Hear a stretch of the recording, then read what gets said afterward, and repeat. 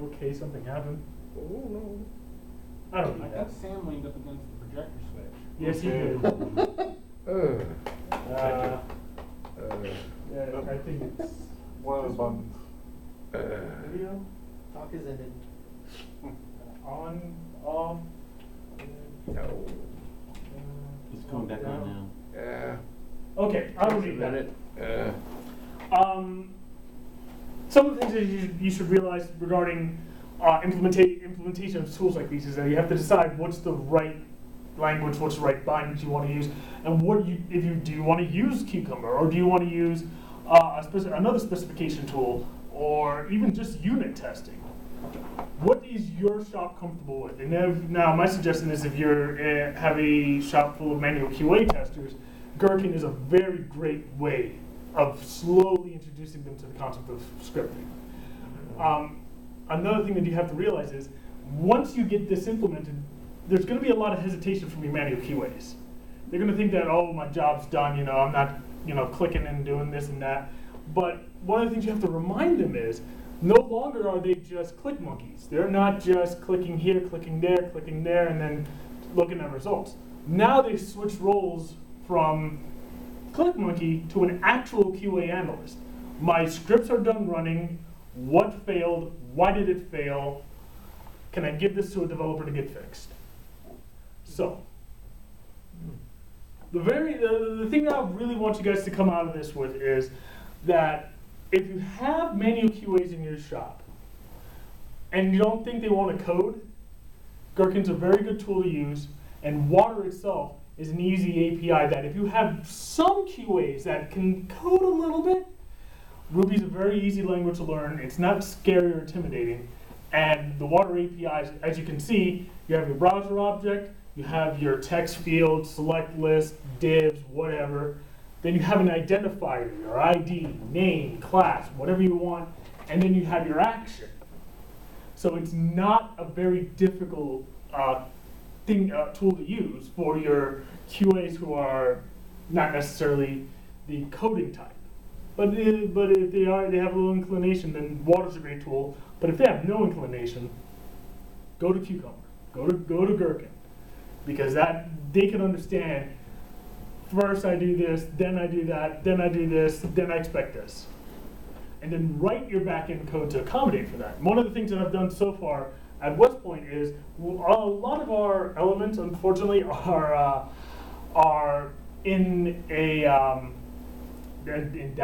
spreadsheets and databases.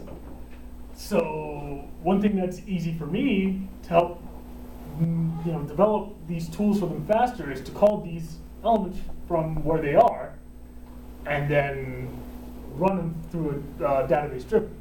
So if there's any changes to the elements, you just change it in the database instead of going to the backend coding.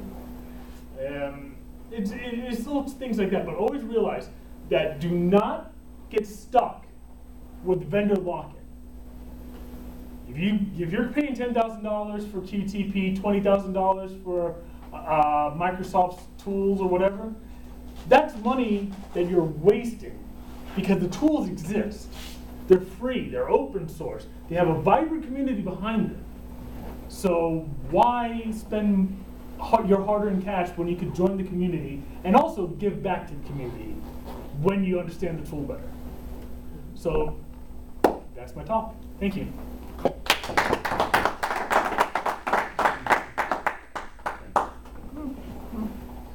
Let's see.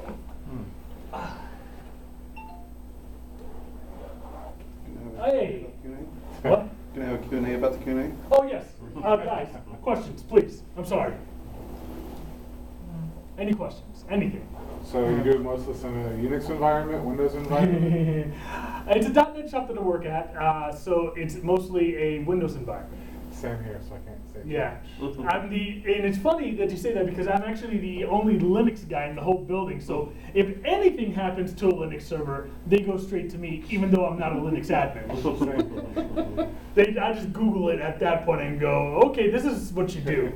Have you ever looked at AutoIt before? I have, and there's two things with AutoIt that both are great and a curse. Okay. The great thing about AutoIt is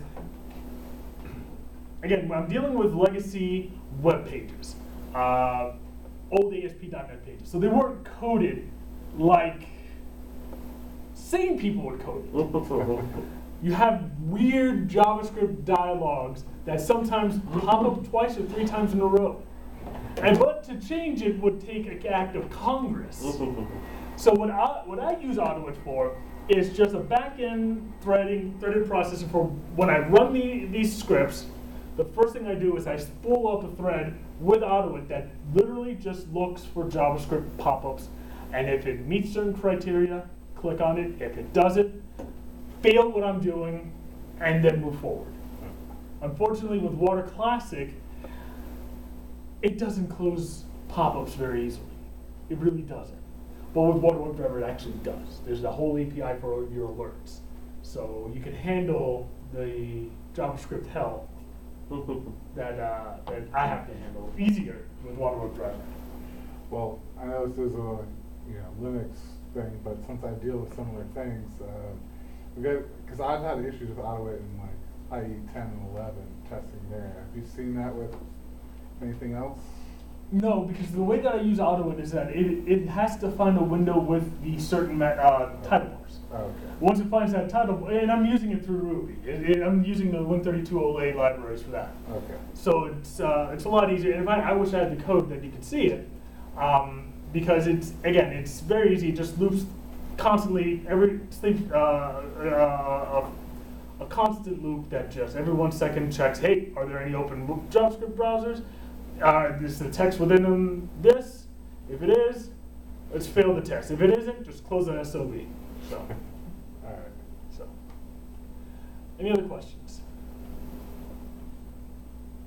All right, cool. Thank you.